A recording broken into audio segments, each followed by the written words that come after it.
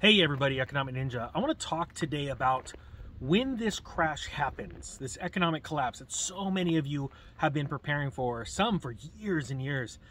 Some are just now learning since everything shut down a couple years ago how fragile this ecosystem that we call an economy is. And I don't care if you're in America or anywhere else in the world, we all know that this is a worldwide event. But I want to talk about literally the breakneck pace that this will happen. And I'm going to first start with going back in time, back to the dot-com crash. Many of you know that I was an investor prior to the dot-com bubble bursting, and I did something about it. I was invested in tech stocks and lost my tail in a couple of stocks, right? But I still knew, even though I had those, they were speculative bets.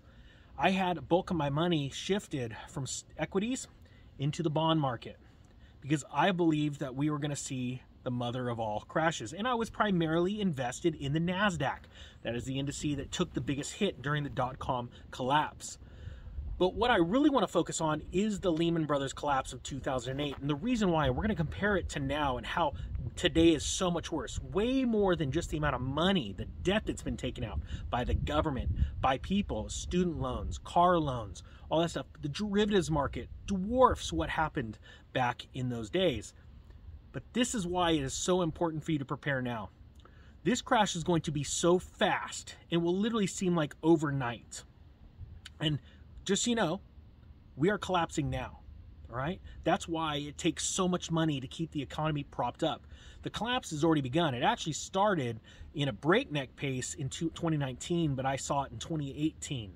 2019 is when the banks were freaking out and wouldn't even loan money to each other, and the overnight lending rate spiked to like 12%, an all-time high. It was massive, absolutely massive. And then we started this slow collapse of the economy. But the day that the people wake up and run to the banks is going to be so much faster than what happened to Lehman Brothers, and this is why. Social media. You see, in 2007 to 2008, we didn't have YouTube like we have today. We didn't have Twitter like we have today. We didn't have all these ways of getting information like that. Even though I know a lot of people say the big tech is censoring, right? The facts are the availability of information is so much more readily available today than it was in 2008. The fact is, the fear and paranoia of, it's one thing to say the stock market's crashing and everybody sort of figures it out after a day or two because it's not going back up. It's like a down day and then another down day and another down day. But the facts are that information can run so fast through social media now with things like, oh, a big bank just crashed. Its shares were halted. See, back in 2008, a company's shares can be halted, and quite frankly, most people wouldn't figure it out until they saw it on something like CNBC or Fox News, things like that. Facts are now, a company employee can tweet it out and push it out to the world. Someone as simple as an employee of the company or somebody that has knowledge of the matter, which we see a lot in news articles. They can push it out to the world, but it's not only about how big their social media footprint is, it's about whoever's looking at theirs. And the retweets and the shares on all these different platforms can happen so fast that what happens, and I believe this time it will be like overnight. We saw a shockwave in August and September with Evergrande. And the truth is, the Evergrande story was being reported on mediums like Twitter before it was reported on the mainstream television news. And I think that's very important to learn about today, where we are today in this world, in this day and age.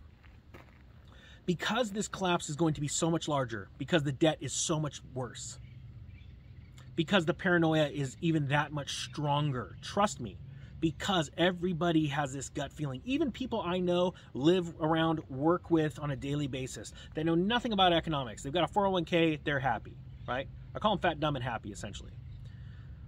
I've seen them get wiped out in the last two corrections, right? But they didn't care because they're still working, right? Now we have the largest generation in our country's history retiring or retired.